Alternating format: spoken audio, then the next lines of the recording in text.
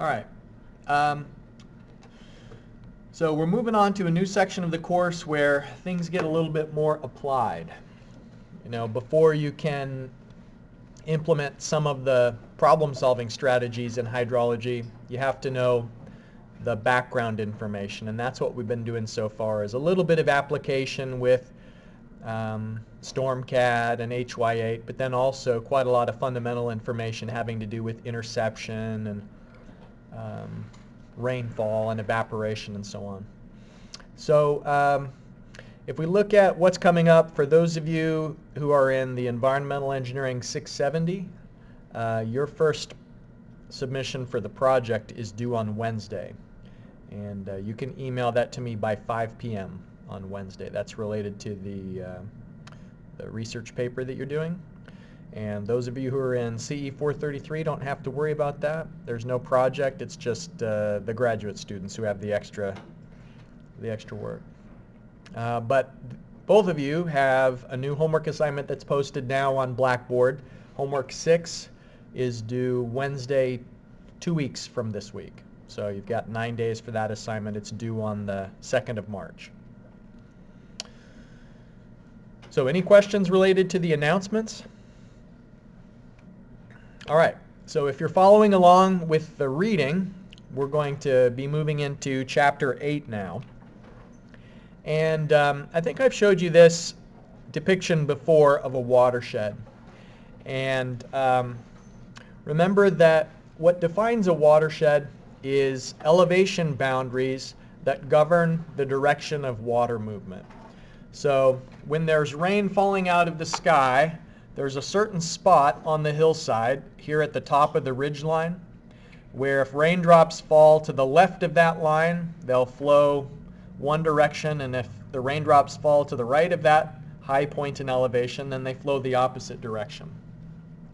And so when we have a certain location we're interested in, and sometimes in modeling that's called an outlet location, if we have a location of interest, then all of the area upstream of that spot that contributes to flow, that's what we call the watershed. So here there's several watersheds nestled within one larger watershed. If we see how this stream branches, you can see that there's one branch that goes off to the right relatively soon. There's another branch that again itself branches, and so depending on perspective, you could say that this little segment is the watershed that you're interested in. And that would be the watershed of interest if you had a road crossing. Let me see, how do you do the laser pointer? Is it Control L? Yeah. If you had a road crossing this stream, then your watershed of interest would be much smaller than if your crossing location is here. If you have a road crossing this stream, then you'd need to know what's all of the area that contributes to flow at that location. And so what we're going to be focusing on is modeling to try and predict what is going to be the runoff hydrograph during a certain storm. And a hydrograph is just simply an expression of the flow rate versus time. And on a large scale, there's a lot of things that we have to keep track of to model the runoff. If we're looking at a watershed scale, this is a model that says that the watershed flow, so the water that's coming out of this watershed, starts with the precipitation, PR. If there's any flow coming in through a stream upstream, sometimes there could potentially be like a river going through a ridge, and then there's additional flow coming from the watershed surrounding a location. So this is the mass balance approach of saying basically water isn't going to be created in the watershed, and so we want to keep track of the flow in and the flow out, how much evaporation there is and how much infiltration there is. So each one of these terms is just assessing the quantity of water at a different stage or being gained or lost by this watershed by a separate process. So the outflow, the amount of water that's in this stream, begins with the flow that's coming in through exterior regions, the precipitation amount. So those are both positive, and the more precipitation you have, obviously, the larger the outflow rate is going to be. Or if you have a big river feeding into a certain segment of your watershed, then that's also going to contribute to the outflow. But then each one of these other terms generally reduce the amount of outflow that would come from a watershed. Although there are a couple of exceptions where, for example, you can see here for groundwater recharge that it's possible that during dry times there may be spots where groundwater is coming out of a hillside that had infiltrated into the soil earlier. So over the long term, there will be not net accumulation or decrease in groundwater recharge, but depending on what your time scale is, it could be that when it's raining, some of the water is going down through infiltration and recharging the groundwater, but then during a dry period, you maybe have, if you walk around, hike through West Virginia, there's spots of the trails that I go on that are soggy year-round. And it's just simply because of the slopes and having high hillsides nearby and clay layers that kind of trap the movement of the water, and then the clay layers stop at a certain spot, and then there's been all this pressure built up in the soil behind that location. So there's these permanently soggy areas. There's one of those at Barbersville Park. If you know where the tennis courts are at Barbersville Park, if you go up the hill by those tennis courts, you'll definitely get soggy shoes regardless of how dry it's been. It's perpetually moist there. Surface water recharge. There could be ponds that fluctuate in depth over time, and so that's why it could potentially be a plus or a minus, is that in the short term you maybe would fill a pond during rainy weather, but then it's possible that when the storm stops that the pond is continuing to release flow after the storm event. So this is just kind of a long-term model for trying to predict how much water could come out of this watershed. And I applied this model a few years back at the behest of the Department of Environmental Protection, because they were interested in trying to estimate how much water could be extracted from a watershed for large quantity users. And that is, there are things like power plants and chemical plants and steel production facilities that use water for cooling, that they're not actually putting it into the product, it's just that they have to dispel of heat and they use surface water to do that.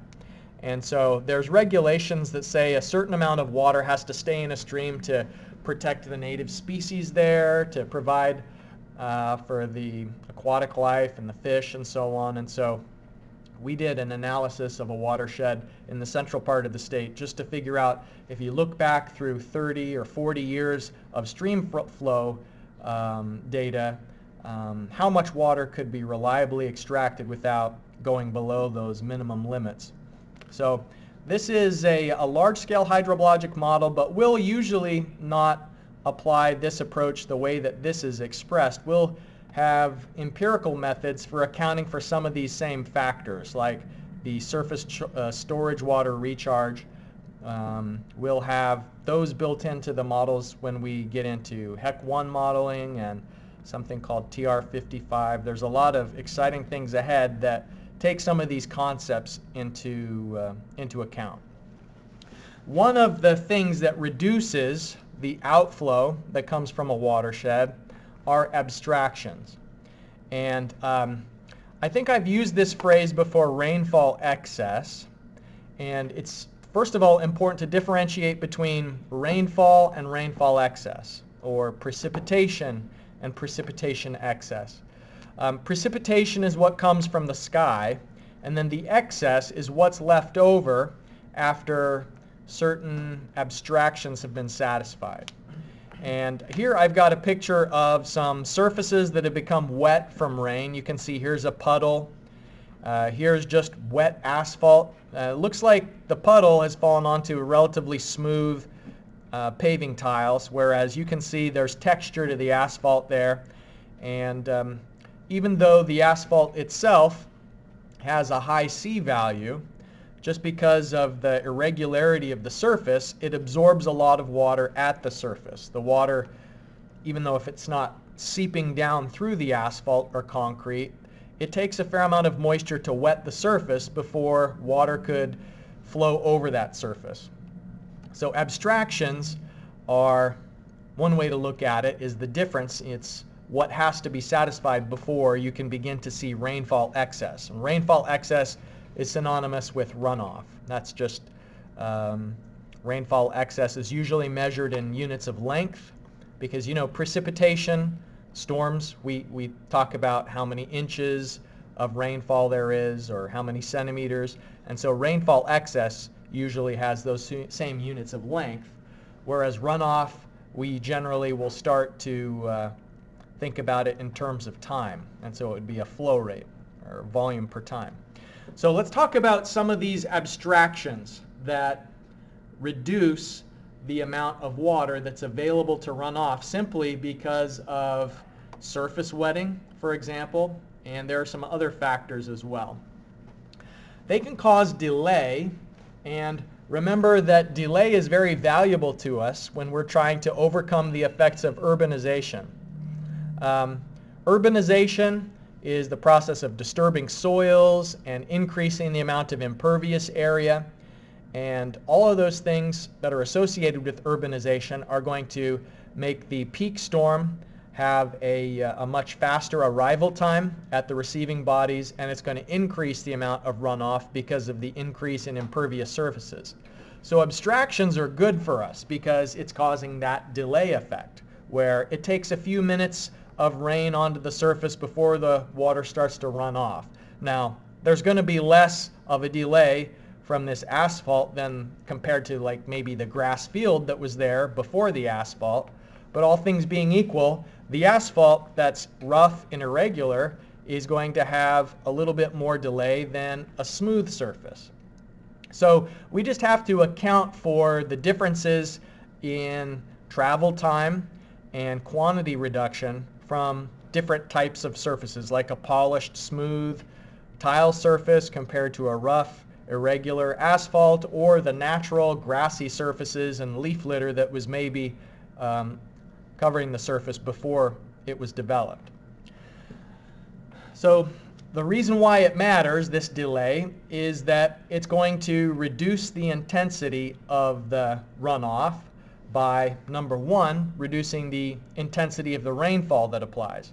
And remember that when we use the rational method, Q equals CIA, we have to pick a time to figure out what intensity to use. If you're using an intensity duration frequency curve, you can't find out the rainfall intensity without knowing what time applies on that curve. And so the time is going to have to take into account these abstraction delays, and it's also going to reduce the intensity because the water that's permanently bound to that irregular surface isn't going to be part of what runs off and goes towards the outlet. So things like detention ponds, things like sizing the geometry of a stormwater conveyance channel or a storm sewer, the sizing of those is affected by abstractions. And sometimes if we have treatment to improve the quality of the water that's running off, that's also going to be affected. If we have to use aeration or grit removal to try and purify and clean up the water before it's discharged into a stream, then the amount of water that's coming into those treatment facilities would be reduced by the abstractions. All right. This is a photo to illustrate the point that one of the abstraction types that can occur is this process of a rainstorm that comes into contact with buildings. And so if you have a little bit of rain and a little bit of wind, then the rain would be falling at an angle rather than coming straight down from the sky. And so densely packed urban areas that have lots of high-rise structures can actually have an effect on the quantity of water that makes it to the ground. Like, think about the shielding effect that this building would have. If the rain was coming at an angle, there's going to be a dry patch behind each one of these buildings. And there are plenty of cities that are tightly packed enough that this has a significant effect on the quantity of water that makes it to the ground surface. And that's because ordinarily the water that's flowing down the side of this building is going to be trapped by a drainage network at the base of the building, and it may be temporarily stored if they have regulations in place like we have here in Huntington, that the first inch of precipitation has to be stored locally before it's discharged. So this effect is called interception. And interception can be human-made obstacles like buildings, or it could also be vegetation, where you can see here the illustration is just that there's a leaf shape that's between the sky and the ground. And so any raindrop that wants to go from the sky to the ground but is blocked by this leaf, it may be temporarily delayed is all, where it does eventually get down to the ground, or it could reduce the overall quantity entirely if the leaf permanently traps this drop of water and it doesn't get to the ground surface and then it evaporates from the leaf, or if it absorbs down into the plant material itself. So interception has a delay and a reduction in quantity effect that we want to be able to account for. A few years ago, I got interested in the effects of seasonal variation of interception. And we're at the point of the year right now here in West Virginia where the woods kind of look like this. They're barren, and there still is an interception effect when the woods are bare like this, because if you look down from above, a certain fraction of the area is blocked by branches. And maybe you know this effect if you're a hunter and you're sitting up in a tree. You think you've got a clear shot to the deer until you look through the scope and there's just a bunch of branches in the way. So, looking down from above, it's the same effect. A certain fraction of the raindrops may get to the ground surface, but some of them are going to hit the twigs and run down the trunk of the tree, rather than being able to fall directly. So during the wintertime, there is a little bit of interception, but during the summertime, there's a lot more. So this is that same location, but now completely leafed out in the summertime. So I got interested in trying to quantify directly the effects of interception and how that may vary through the seasons.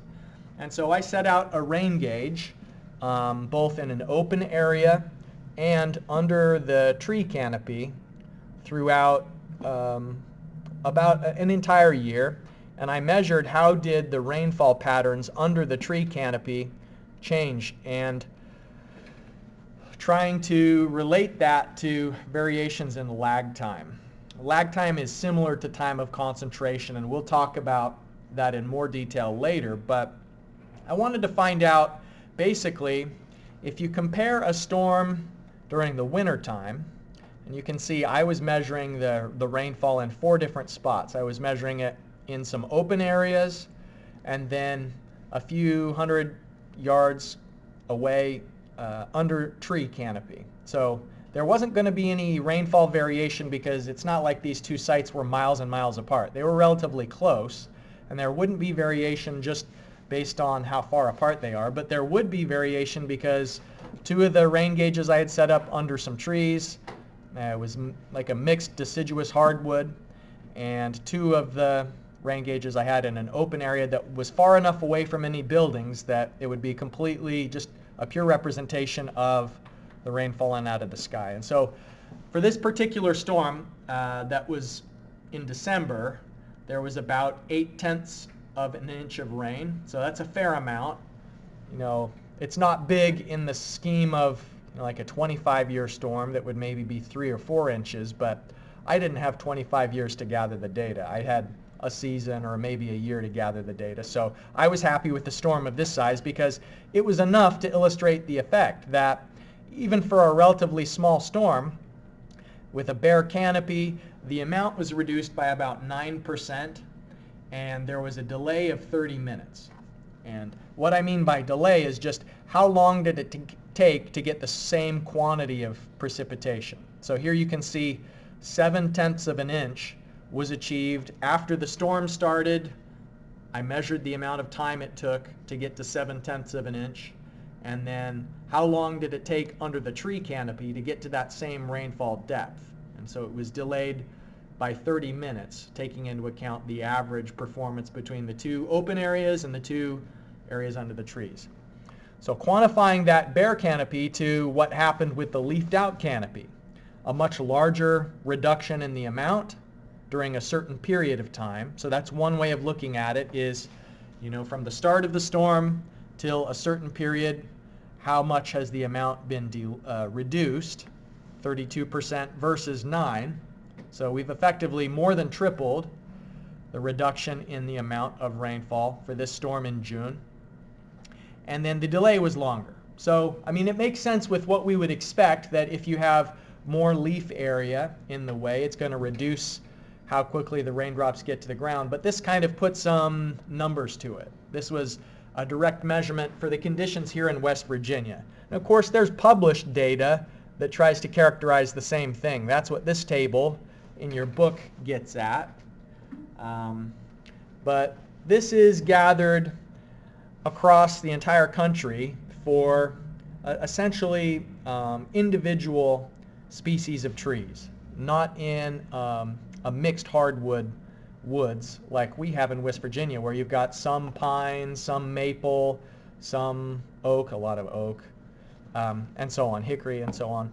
But what this table from your book is mentioning is kind of, in certain cases, just year-round, if the trees don't vary much, if they're evergreen trees that don't have a lot of variation, it would just have a year-round percent interception. And then in the case of other types of trees, they do show the variation between the summer interception and the winter interception. So it's just what percent of the rain is being intercepted and delayed. And of course, this varies based on the storm characteristics. And you may remember back to the table of C values.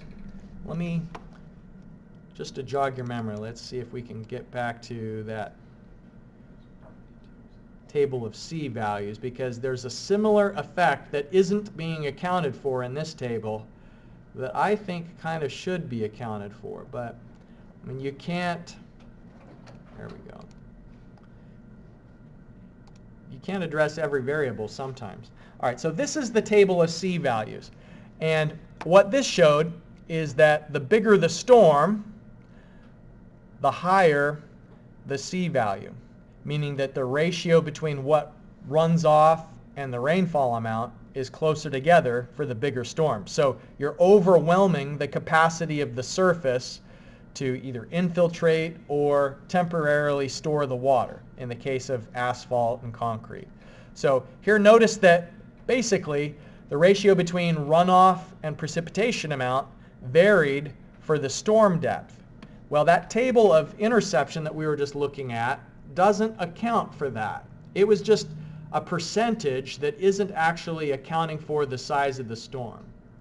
So that's one weakness of published data like this, is it may be claiming to have seasonal variation, although, it doesn't say anything about spring or the fall when there's some leaves on the trees and some leaves not on the trees. I see for where it says under Pinus radiata, it has 2 data points for it, where it has 26 and 19. Let's see, where is that? Here? Yeah. Yeah, so you'll notice that one of these was published in 81, one was published in 74, and it was probably different locations where they were studying it. I don't know what Pinus radiata is. I'm not exactly sure what kind of pine tree that is, but yeah, the measurement methods could be a part of it. It could be that they're looking at different size trees, like a mature forest versus a smaller forest. And if you're really trying to have a clear grasp on how much runoff there's going to be, every one of these variables is important. And so in the case of storm size, there may be that 500-year storm that has much less interception than a 2-year storm. And there are some cases when it's just raining lightly that it will stay dry under a tree completely. You know, even a few minutes into the storm, you can stand under the tree and stay completely dry. But that's not every storm. You've probably had an experience where there's a tree that maybe you stood under it under one storm and you stayed dry, but then when there's a heavier rainstorm, it overwhelms the capacity for that vegetation to intercept the precipitation, and then you end up getting wet. So this is pretty crude approximation. The local climate conditions can also affect how much interception. And the oak tree in California that has really arid conditions may have different interception than an oak tree in West Virginia where we have really high humidity. And so it seems strange that you would have arid conditions when it's raining, but that is the case. You know, just because it's raining doesn't mean that all of the air beneath the cloud layer is saturated with moisture. So out in California, Utah, Nevada, even when it's raining, it can be relatively low humidity, all of the air surrounding that precipitation, and so the water can dry really quickly off of the tree during the rainstorm event. It's just up aloft that the moisture is fully saturating the air. Density of vegetation, there's some pretty pathetic looking pine trees by where I live. They just haven't found the right soil, so they're just kind of patchy and wilted and barely hanging on compared to, you know, there are some locations where you may have a completely healthy tree that's going to have a lot more ability to intercept the rainfall. So the health of the vegetation is related to the density. So here is a formula that is a way to get a little bit more precise than just a percent reduction. What this tries to do is it does try to take into account the size of the rainfall, the intensity of the storm, so to speak. So rather than saying, you know, you'd have 48% interception regardless of if it's a 2-year storm or a 25-year storm, this alternate approach takes into account factors like the evaporation rate during the storm. So you can see here the secondary term is taking into account the evaporation. And also taking into account the quality of the vegetation, the density of it, maybe the health of the trees. All of those things could be expressed in what's known as a leaf area index. And the leaf area index is a ratio of the leaf area to the projected ground area. And what I mean by that is, you know, this is a side view of a tree, like a really crude approximation of a tree, all right?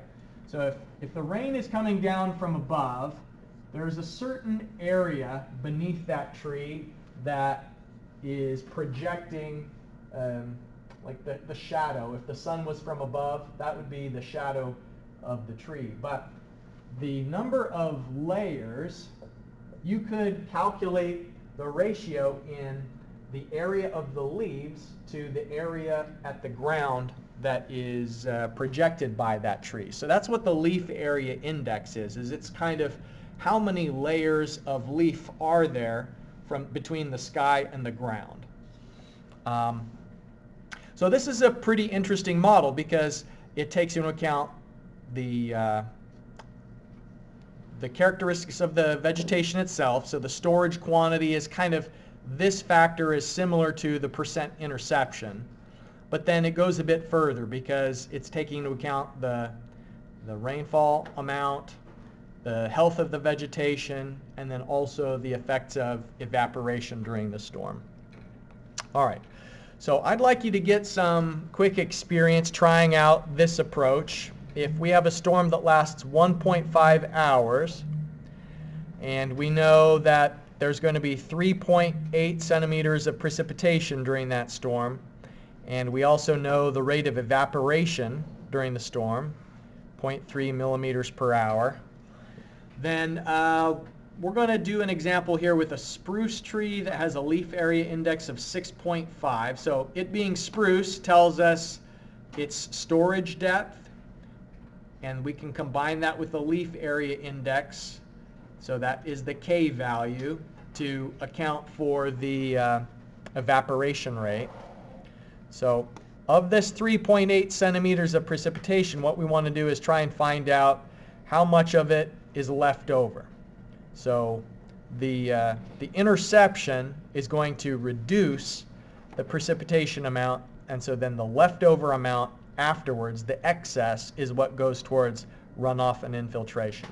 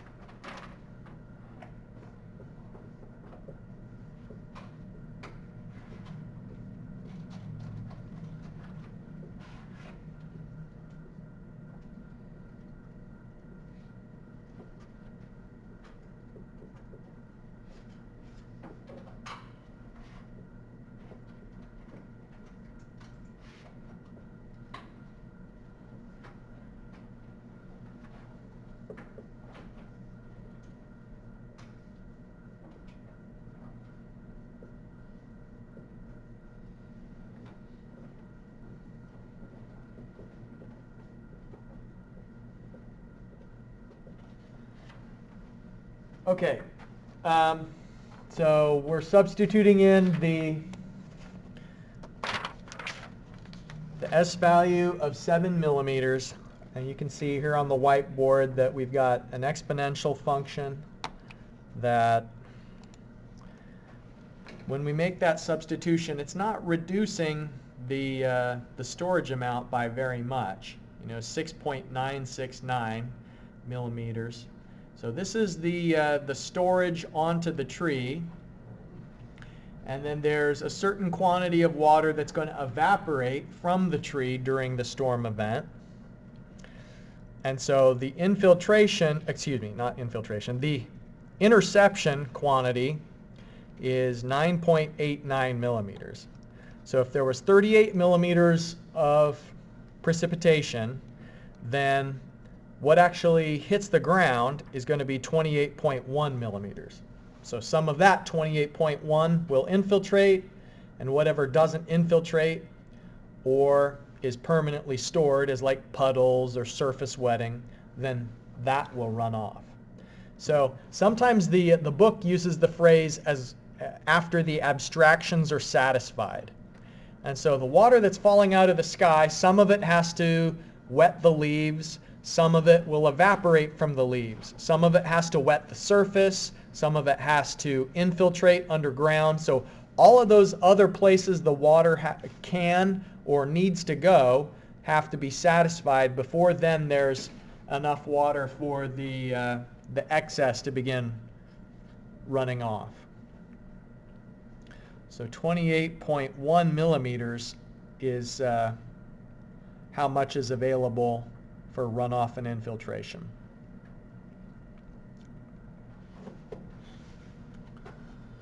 Any questions about this example?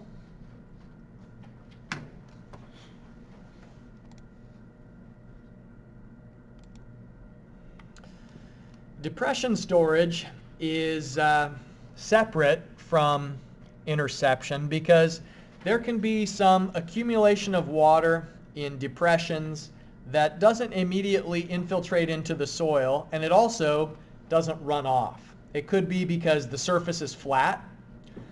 It could be because there is an impervious surface, or because maybe the soil's been disturbed, or it could be relatively low hydraulic conductivity soil. But it's just because of the topography there, there's no connecting channel to convey it towards the outlet. So depression storage is just another abstraction possibility, is water being stored in puddles like this, and it doesn't actually go anywhere, but they all have to be satisfied before the water begins to run over the surface. In airports, a lot of water can be bound at the surface of the pavement because they've got this issue of needing relatively flat taxiing surfaces and relatively flat runways, but then at the same time wanting to have just a slight amount of curvature there so that puddles don't form and the water doesn't get too deep, because then that could reduce the traction of the wheels and cause safety concerns. There have been a variety of studies that try to estimate the depth of storage and the quantity of the abstraction that has to be satisfied for a variety of surfaces. And you can see that for steep pavements, a couple of different references over the years have estimated that a steep pavement would store about 0.5 millimeters of water, whereas when it's flat, it could be between 1.5 or 3.5 millimeters of storage. So just a variety of different types of surfaces, and I've referred to leaf litter or forest litter on several different occasions, and you can see why it's significant is that 7.6 millimeters of storage compared to if you have a pavement that's maybe only taking 1.5 or at most 3.5 millimeters of storage. So there's a reduction in the storage capacity of the surface, and then probably the even bigger difference would be in the delay because of the circuitous route that water would have to flow through a leaf litter structure compared to just the relatively direct and easy flow path it has for a flat surface. The pavement here is expressed in terms of differences in slope, but the leaf litter isn't. You can see here that they're not differentiating between leaf litter on a hillside or leaf litter on a flat surface. So, what would we use? We just use whatever we have. So we'd use this forest litter of 7.6 and apply it across all the categories, but then just know that if we have relatively steep slopes, that it could reduce the depression storage quantity, because that was the trend that we saw in the case of pavement, is that if there's more of a capacity for sideward movement, then it may not store as much in the surface itself.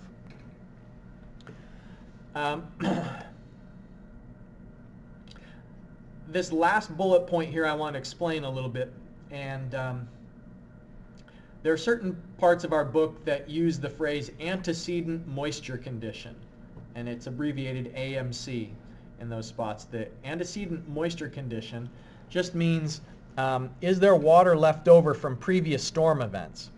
And so if you have back-to-back rainstorms and the trees are already wet from the previous rainstorm, then their ability to intercept is going to be reduced. And the same thing is true for depression storage. That if you have a lawn that's already soggy and satisfied and all the abstractions have been filled up from a storm on a previous day, then you're not going to get that same depression storage in a subsequent rainstorm before everything else is dried out, evaporated, infiltrated.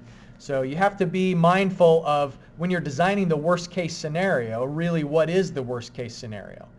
So it may be that you have a 25-year storm after a 2-year storm. And a 2-year storm would be all it takes to satisfy all of the abstractions and fill up the storage capacity of depressions. And so, when you ask yourself, what's your appetite for failure in hydraulic and hydrologic systems, you have to look at the probability of sequential events and not just events in isolation. It's pretty common to have big storms right after small storms, and when that's the case, all of these abstractions are going to be diminished in their capacity to mitigate runoff.